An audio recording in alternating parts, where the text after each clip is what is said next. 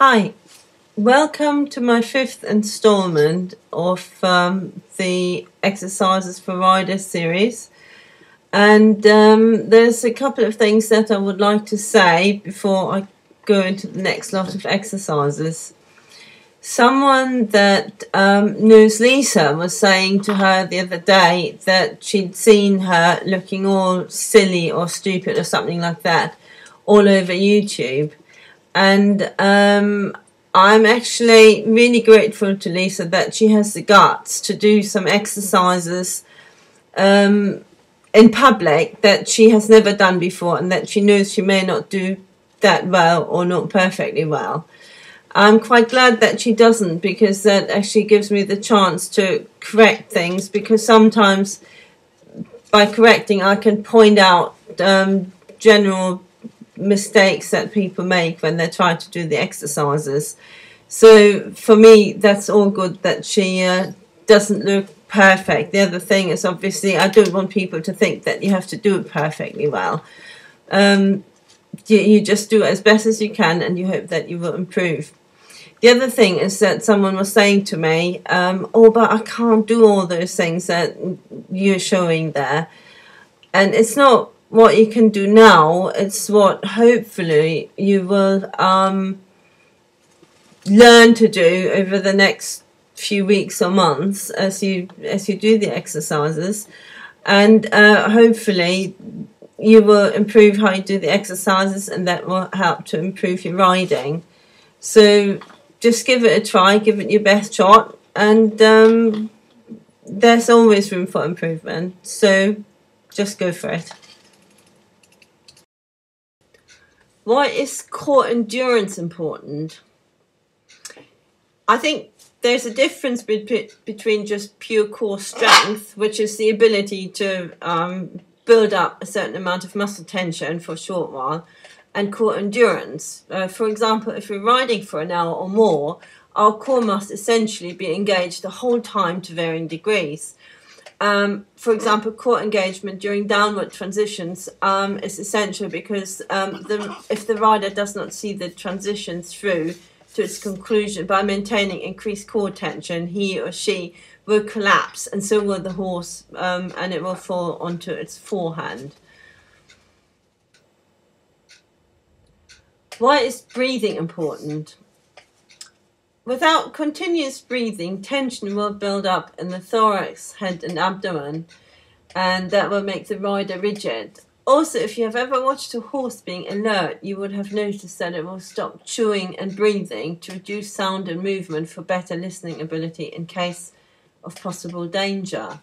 So think about what you're telling the horse when you're holding your breath. I personally never used to think much about breathing until I went to my first Mary Wallace Ride With Your Mind clinic, and there was someone who had an issue with that. I don't think I've ever personally had a particular issue, but I would just like to pass on to you that I do think it is very important. And while my exercises that I'm going to show you, I don't have any particular breathing exercises, because I don't think that's necessary, but you're encouraged to breathe throughout the exercise. That is really important, through any exercise really. And if I tell anyone, don't make your eyes pop, that is basically an encouragement to breathe.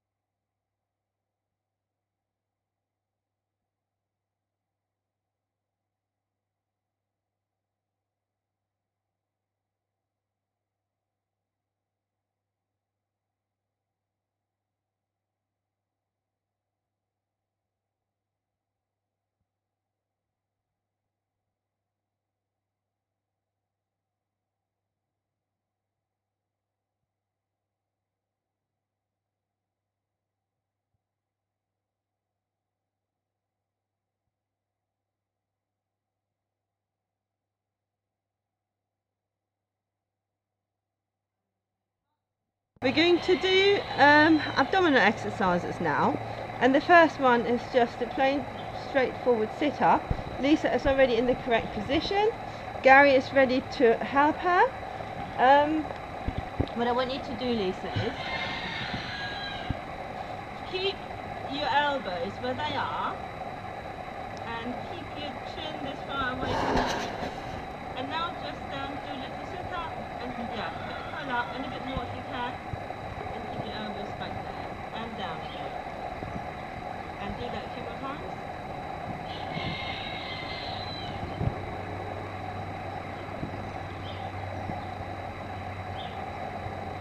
Keep going.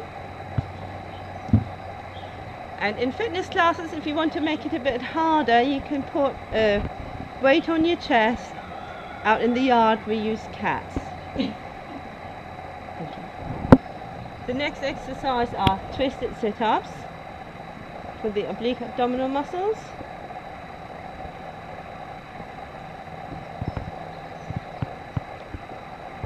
And it's very important that you breathe during the exercise, so I would suggest you breathe in on the way down and out on the way up.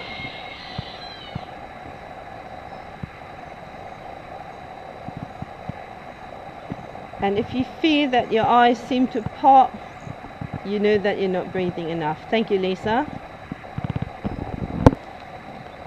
Twisted sit-ups with the elbows touching the knees.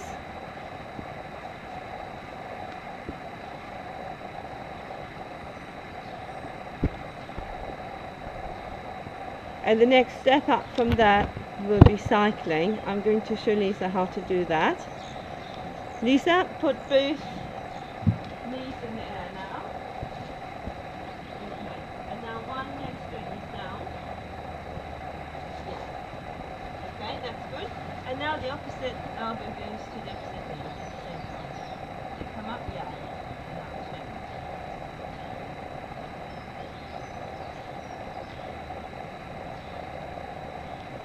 Are you breathing?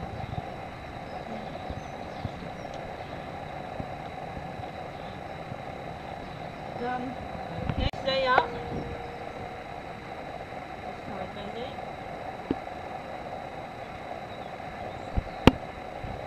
Okay, thank you.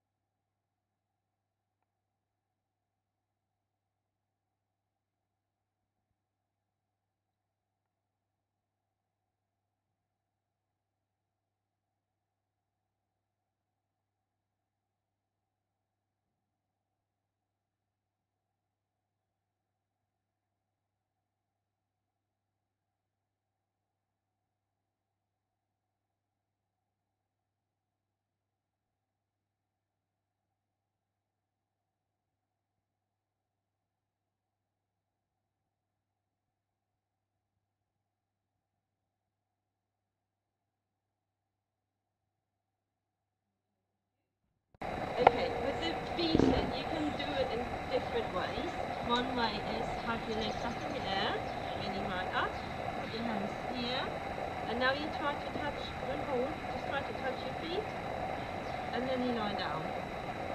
And you can do it with both hands at the same time, okay?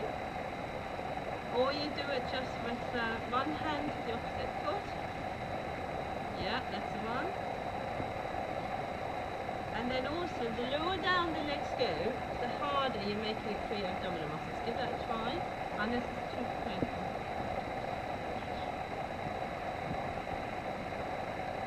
Okay.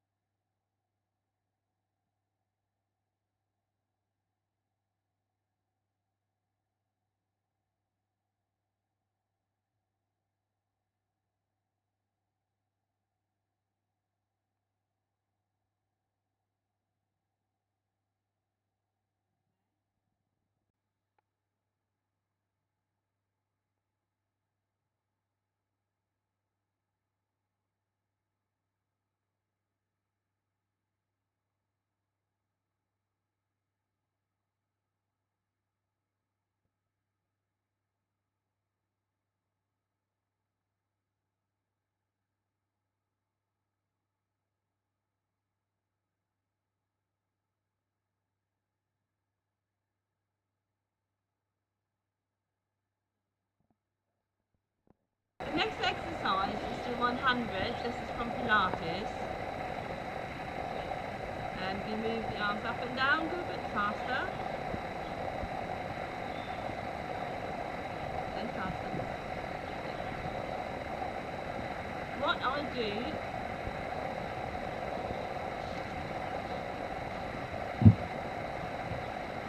I usually tell the people to count while they're doing it, sets of 5 or sets of 10, because then they will have to breathe while they're doing it and they can't hold their breath. Okay, the next exercise is the 100, the arms of the 100, and the legs are cycling. So Lisa has never done this before. She just had a brief little test run and she didn't find it very easy. Just get the legs going first and now get the arms and lift your head up. And now try to do the arms twice the speed of the legs. We have a very steep learning curve here. That's actually very good. So this is only the second time Lisa has done this. When you're doing that exercise, don't think about what your legs are doing, think about what your arms are doing, and your legs will just naturally go like that. The next exercise is the bridge. Lisa is already in the basic position for it. Lisa, if you just lift your bottom up now, and to make it a little bit harder, we'll get Lisa to lift her arms and to scissor the arms. And what I would like Lisa to do now is lift one leg straight up in the air without dropping the bottom. Okay, and we're trying to wobble as little as possible. Here, and change legs. Keep the bottom up, keep the bottom up, keep the arms moving. Okay, this is one option for the legs. Come up a bit more here. Keep your heel down. Yeah, just up there. Change legs. The other one, keep your bottom up. And now have the legs straight here. And change legs. Leg in line with the knee. Okay. And push your hip up against the knee. Yes, good. There you go.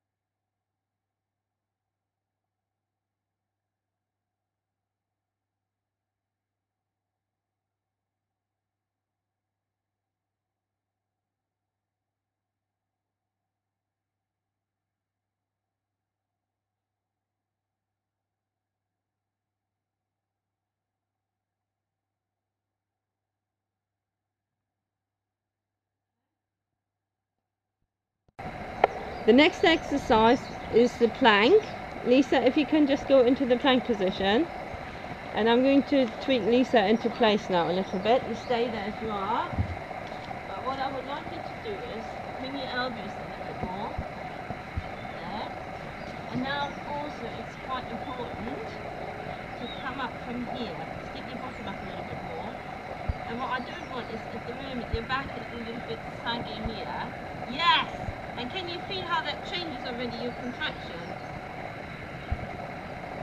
And Lisa is shaking. I don't know whether you can see that in the video, but this is now, she's really holding.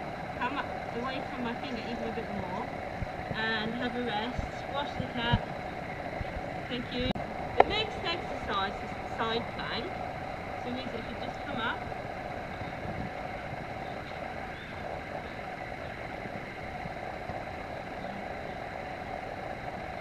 Okay, and then you can adjust it up a little bit to make it a bit more interesting by lifting the arm. Or you can bring the arm through here and open up again. Down, through and up. And what I would like to see, I think, is a little bit of movement in the body as well when you do it. Have a rest and see if you can do it. Try again. Okay, and now go through and open. And through and open. Okay. Up here a bit more. Okay. We're going to do the side plank on one hand now. See if Lisa can do it. Okay, give it a go. Okay. Now up.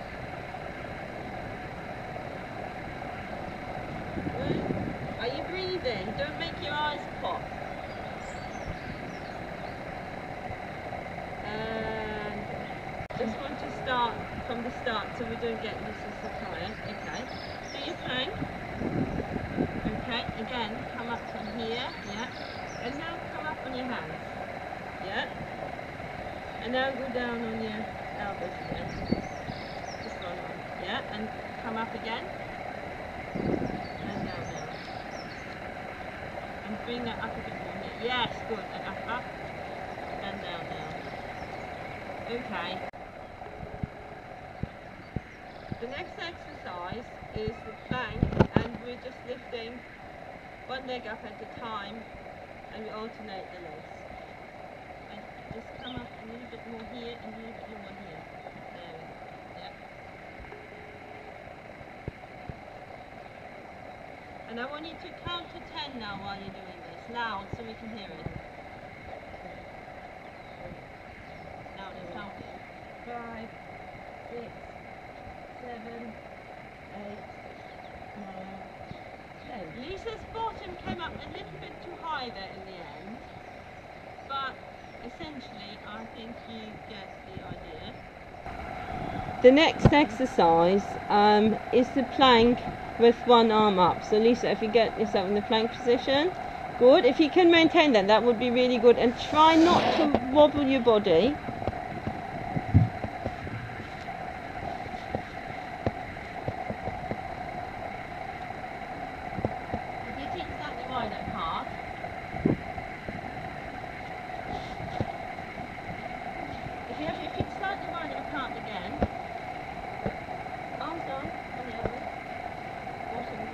Now just lift the arm and try to have as little movement as possible. Okay? Right, thank you. And the next one, you still filming? The next one is opposite arm and leg up. Give that a try.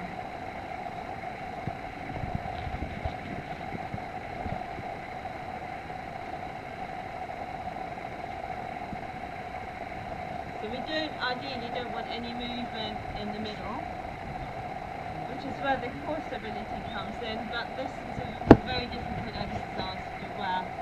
You need a bit of practice for that.